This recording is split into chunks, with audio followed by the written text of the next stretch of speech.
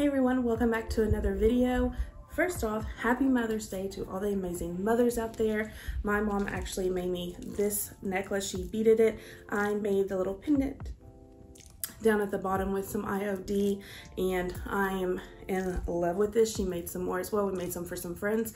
We're thinking about maybe adding these things to the website, so I will be talking more about this at another date, and let me know what you all think of these beautiful long beaded necklaces. And they will be hand painted, hand beaded, all the fun things. So I love my mom. She's amazing. She is my best friend and not only my mother. So I love you, Mama. Thank you for everything you've ever done for me. Love you so much. And today's video is another collab, you all. Yes, another collab. And it's going to be all about cottagecore. It's a cottagecore decor and more collab with the amazing Bri from Upcycled by Bri. If you watch my videos, you know who she is. And we have another one of our great friends, Jackie from Ruth Ruby. She is also so amazingly talented, and I'm excited that I get to collab with two of my great friends. And we're gonna talk about cottagecore. We're gonna show you a few things in each of our videos. I'm gonna do a table runner today that I did with IOD stamps and DIY paint and just some canvas material, just like I used on the tapestry in the Making Home series, Farmhouse, Friends Go Boho. So please make sure that you not only subscribe to my channel and ring the bell, that you do so for both of my friends.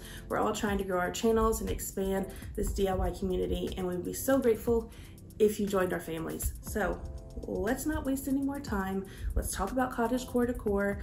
And is it your thing? Are you like, what the heck is cottagecore? Let's get into it.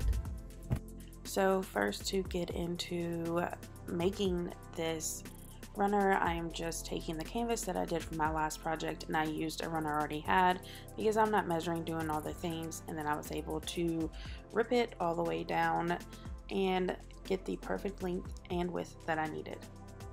I'm going to fold it up so I can find the middle, again, not measuring. Cottagecore, I think, really started to take off this year, for one, because every new decade there is another style that comes into play, and people are finally starting to want curated items. They're supporting small businesses like myself and my two friends.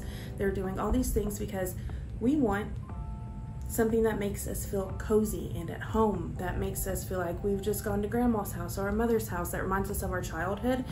And patchwork, just like here on this quilt that my mother-in-law made me. Happy Mother's Day to you too. And so stuff like this. Then you have the, how I would describe it is like a cottage farmhouse meets a whimsical fairy tale. You have so much nature that you're bringing in. People are wanting to get back to nature. It's about freedom. It's about acceptance and accepting everybody no matter what the reason is, and just cozy and comfy. And that's why I personally love it.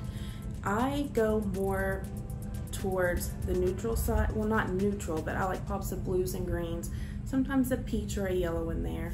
But it's florals, it's wallpaper prints. You know, we've also got grand millennial or granny chic. So if you want to know about that design style, make sure to comment down below, and I'll be happy to do a video all for you about that.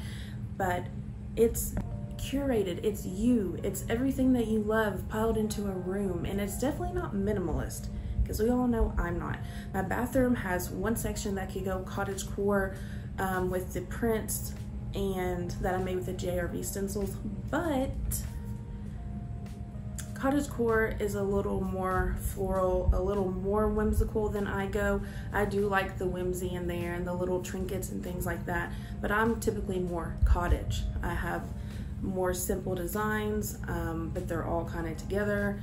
I kind of range between both of them. I'm just not too into the excessive floral prints and the more traditional style of things. Cottagecore is cozy, comfy, your grandma's hand-me-downs, your mom's hand-me-downs, things from your childhood. Just put it together. Lots of floral prints and nature prints, and you're gonna see plants that bring that boho element into your home. It's just a beautiful style curated just for you. And if you're already in the farmhouse, vintage, any of those style, cottage, French country, you're already there. You can use things from your own home, and I'll show you how to do that here at the end of the video. All right, let's have some fun and get started with the IOD stamps. I'm using the typesetting font that they have in one of their stamp sets. I'm going to use Weathered Wood by DIY. I love this color, and I'm simply putting wildflowers, and then I'll come back in here in a little bit and use Lady SHALLOT from IOD and put flowers and stems and things all over this piece.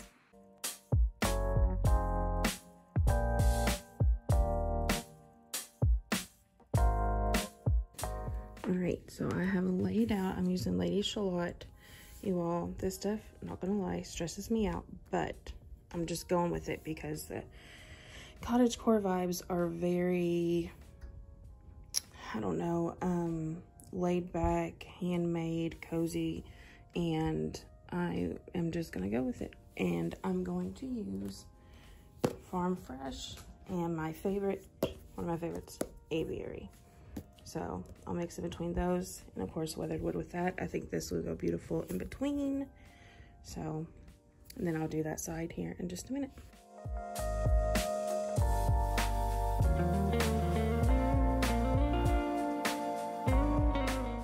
One of the reasons I'm using Lady SHALLOT is because of all the beautiful florals and leaves on here.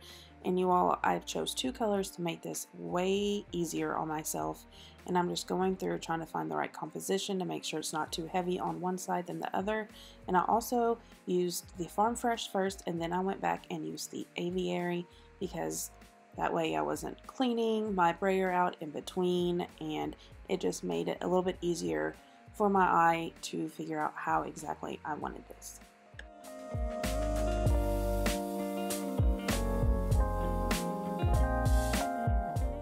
Now y'all, I know it's wrinkly, but I did end up ironing this, but I'm absolutely in love with how it turned out. I am taking a clear cake tray and I'm just adding things from around my house. These beautiful chippy shakers here are actually on the website. You can check those out. The J&R, that's from my wedding. I had kind of a whimsical, rustic, vintage vibe going on. And yeah, I'm so happy with it. All right, friends, I really hope you enjoyed this quick DIY and a little take on cottagecore and how I feel about it.